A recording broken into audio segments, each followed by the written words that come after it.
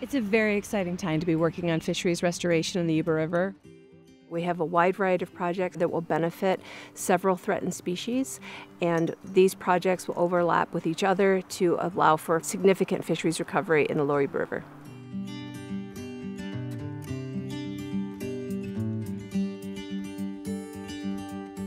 I'm Joanna Lassard, and I'm the Watershed Manager for the Yuba Water Agency.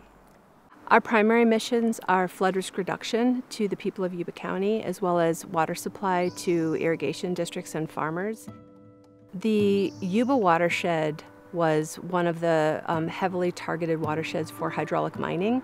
Every time it rained, it would bring that gravel downstream, which really increased the height of the lower Yuba River bed.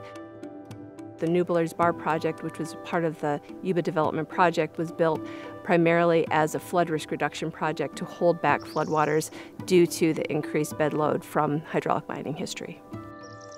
Rising the height of the channel created a situation where the water, every time it rained, would spread out in areas that it wouldn't have previously. So in order to offset that, there's been an increase in channelizing the river by moving some of that gravel to create flood walls and levees, which ultimately affected fisheries. So I'm Michelle Forche. I'm the Senior Environmental Scientist Supervisor for the California Department of Fish and Wildlife. We are trying to successfully reintroduce spring run Chinook salmon into the North Yuba River. We were able to inject 300,000 spring run Chinook salmon eggs into the gravel substrate. Those eggs then hatch, and we are collecting them with our rotary screw trap to be able to move them downstream of Englebright Reservoir, which is their first upstream barrier to fish passage.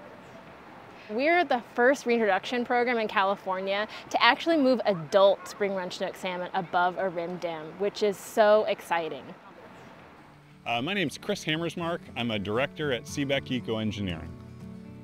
Here at Hallwood, a big part of the project was to allow the river to be a river again and to spread out, slow down, and warm up to create nursery habitat for juvenile fish so that they could hang around longer and grow to a larger size before they headed out to the ocean. Yuba Water became aware of the project, and they were more than willing to support the project. The project was implemented by leveraging $12 million of local, state, and federal funding in a public-private partnership that delivered the project at approximately a $90 million discount. In addition to enhancing the local habitat, we also provided well-paying local jobs and increased the flood resilience of the local communities. Yuba Water is also partnering with the same state and federal fisheries agencies to create what's called the Nature-like Fishway to allow for volitional fish passage for all species. That will open up 12.8 miles of, again, new, good, cold habitat in the lower Yuba River to fish that previously weren't able to get up there.